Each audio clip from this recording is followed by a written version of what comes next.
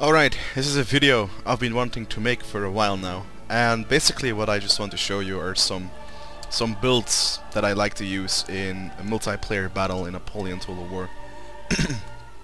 So, yeah, let's go with that. So, the first one, my favorite build for Austria, is going with Archduke Charles. 2, 3, 4. You pick 5 Grenzers. You take 3 German Fusiliers, 2 Hungarian Fusiliers. You, of course, pick the Archduke Charles Legion, the 47th Kazakh Regiment, and the 1st Regiment Emperor's Own. These are semi-elites, so they're not like foot guards or anything, but they can definitely hold their ground. But these come with the DLC. So you need a DLC pack. I don't know which one of the two. There are, I think, 3 DLC packs for Napoleon Total War that gives you an addition of units. There are 2 packs that just give you an addition, and there is 1 pack, the Peninsular Campaign or something like that, that adds the campaign in Spain, and it adds the guerrilla units for Spain. But anyways, so you add these guys, and then you have 2 Hungarian Hussars, the Archduke Ferdinand Charles Legion, whatever, and then the 1st Hussars. This is a heavy cav unit. You want to spare this for like the last moments in game, like that, like late game. They just wreck everything late game, even squares. 2 Hungarian Hussars. These are just quality Hussars. They can basically beat most of the Hussars in game, and then you have the 1st Hussar. This is a very light cavalry unit. This one you usually use to scout with, but you also don't really want to throw them away. The Austrians are generally in just a normal shootout against Britain and France. They cannot compete with, or even Prussia, but with like build-up skill and knowledge of the game, this army is very viable to play against any sort of player. This general makes sure that every unit becomes very cost efficient, in the sense that they will not rout until they have like, I don't know, 10 or 15 men. But anyway, this is my build I've basically always used for Austria. Apart when I go up against the Ottomans, I usually go for Hungarian Fusiliers, since they are better in melee. And if you're going against for example, Britain, you might just as well swap these Hungarian Fusiliers for German Fusiliers, because they're the same and just a little bit cheaper. Good. Now let's go to Great Britain. I have not played a lot of battles with Great Britain in Napoleon Total War. Well, I do have my fair share of battles with Britain, but in like the last months I played this game, I think I barely played with Britain. Now, what I'd like to do with Britain is I bring Major General Picton. I always bring him, just because I like him, and yeah, okay, he costs more than double than the General Staff, but bringing a 3-star General, I think, is in most cases better than bringing a 1-star General. You, of course, go with 2 King German Legion Lightfoot and 3 Lightfoots. And then it's basically up to you. People like to bring the 10th Hussars, because they can shoot. People like to bring the Royal Scots Greys, but basically the strength in Britain lies within his infantry, so the best thing you can do is actually just take like 2 meat shields, I don't know, take 4 foots, and then just spam elites, really. If you want a very solid build with Britain, some people even change their generals to a foot guard unit. But in any case, Britain is, well, yeah, it is not a faction I use a lot. You mainly use it to like play defensive and like skirmish with. That's why I don't really have a favorite build for it, as I barely played it in the last months that I played the game. Now for Denmark, I do have a build. For Denmark, you go with, I don't know which general it was, so we'll have to wait. But anyways, you go with 2 Jaegers, you go with 2 Jaegers. Of course, you pick as many elites as possible. And then you go with 1, 2, 3, 4, 5, 6, 7, 8, 9. Yes, you go with 1 dragoon, a light dragoon, and a militia unit. No, hang on. Bring that general. Yes, it was the most expensive general. And you bring 2 cavalry units. This was the army. Basically, you want to use your Jaegers to just kind of be the meat shield and be annoying, and then you just overwhelm your opponent with a lot of infantry.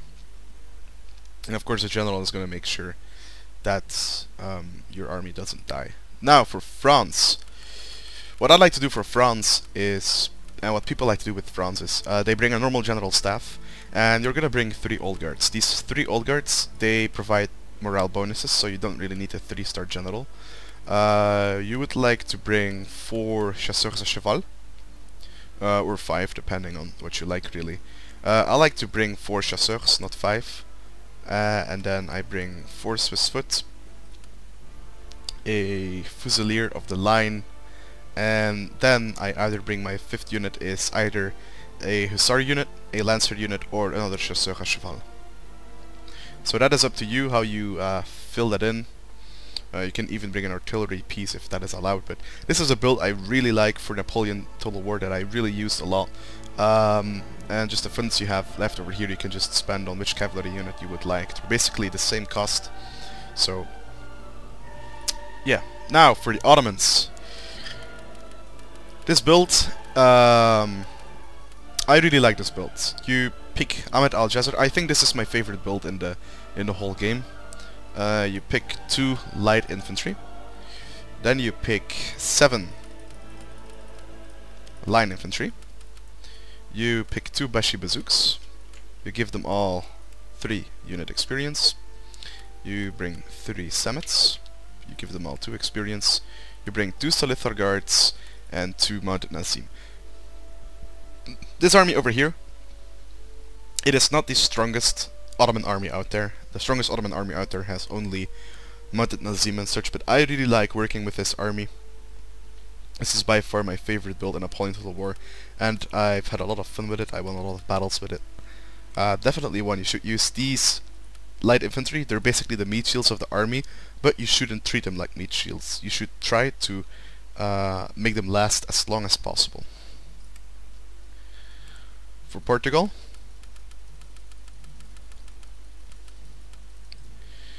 the generals, I like to go with a 3-star general or the max general. In any case, you bring 4 Portuguese calf, even though Portuguese calf sucks. You make sure you bring cazadores. You bring 5 of them, the max, because they are really good. And then you just bring a lot of infantry. So this is a build I really like to use with Portugal. You have calf, you have lights, and you've got a bunch of infantry. They're not elite, so you can even rank a calf unit, I think, with the funds that you have left. Or you could take one out, and you could bring a meat shield, and then you could level one up so that it is stronger than the rest. It might act as a semi-elite or anything, but it's not going to give any like morale bonuses to your troops, so best to just bring another unit. The morale bonus of this army is that you have a lot of units that are together, so that makes this army hard to break. Also, these lights are the best lights in the game, so you can never go wrong with this army. Now with Prussia, I have a it's also, I think, one of my favorite armies in the game. And I actually have built this army. It's slightly different than Counterfact's army. What I like to do with this is I go with the 3-star general, of course. And I think you've seen me use it, like, I've used this army a lot of my videos. Same goes for the Ottoman army, same goes for the French army. You have 5 Prussian Fusiliers. You have 6, 1, 2, 3, 4, 5, 6, 2, 3, 4, 5, I can't count. 6 musketeers. You bring 3 foot guards, you bring a militia, and then you bring 3 cav units. This gives you exactly 0 funds. This is a very fun army. It is defensive, but also offensive, considering you have the Lancers, considering you have this meat shield of militia, and all the armies I've posted right now, they can also be used in 2v2s, 3v3s, 4v4s. They're very viable armies in a 1v1, in 2v2s, basically in every fight. So this army is definitely one, if you want to use it, you can definitely, well, use it. Now for Russia. Russia is very, well, you play it in a certain way, just like the Ottomans. But Russia still has some good infantry. I have not played a lot of I have played plenty of battles with Russia, but not a lot of battles. I haven't really came across a very good army for the Russians, since there are so many ways to play the Russians. You can play them with a lot of cavalry. I like to bring 4 mounted rifles and a lot of Cossack cavalry. Then I go with... Now you can either choose to go with militia, and then you just back it up with elite infantry. Like this. This is a complete rush, by the way. So this is like some sort of army that you want to play in snowy, like in very snowy territory where you can rush. You can use the mounted cavalry to harass the other cavalry. You can charge it with the Cossack cavalry to pin everything down. You can use the militia to use as a meat shield and shoot at expensive units to damage them. And then you bring in the elites and you just basically wreck everything. Now there is something else, some more. Well, there is more safe play to it. You can get 3 Russian Jaegers, the 17th Jaeger Regiment. You can get like 2 Musketeer, Moscow Musketeer, of course the Semenovsky Life Guard. You want to get, of course, the Life Guard Foot, since they are really good. And then you can bring these guys. This gives you 4. This is for a more defensive safe play, but still with the Russians, basically their units have an insane charge bonus. So you definitely want to get into melee with your enemy at favorable positions. Now for Spain. Spain is actually a faction I have maybe played 1 or 2 battles with, so I can't really give you a very good build with Spain, but they do have some skirmish units like these over here. This cavalry unit, this cavalry unit, this cavalry units. I don't think these have guerrilla, but these units are basically guerrilla units. You can place them all over the field to harass your opponent when he's moving out of his base. But I haven't played a lot with Spain. I've played plenty against it, but yeah, I have not enough experience to tell enough with Spain. You can play around with the well, actually I can say that you can play around, of course, with the skirmish on maps like Italian Grassland, Savoy Hilltop, Arid Cliffs, Syrian Ridge, and all that stuff, to just basically keep the enemy at bay and then run up with your infantry. You basically want to go with of course 2 balloon guards. That's definitely something that should be in your army. You should have some decent cav, a lot of line infantry, some lights, and of course the guerrilla units. Then we're here at Sweden. I like Sweden. Sweden is a very nice, cool faction. You of course pick the elites. You pick 2 skirmishers. It's basically the same as Denmark. Also basically the same faction. You go of course with the 3-star general. I'm gonna take these away to make it a little bit more organized. So you have the 4 lifeguards. 1, 2, 3, 4, 5, 6, 7, 8, 9, 10 Jaegers, and then the militia units. Now you can remove 1 and the militia unit, and then you can take 2 of these cavalry units. And I think this is a very viable army for Sweden. It's basically the same as Denmark.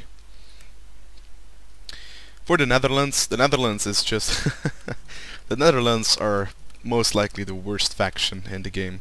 So you definitely need some morale. Though they have Dutch flankiers, which are the skirmish units. You take about 5 of them.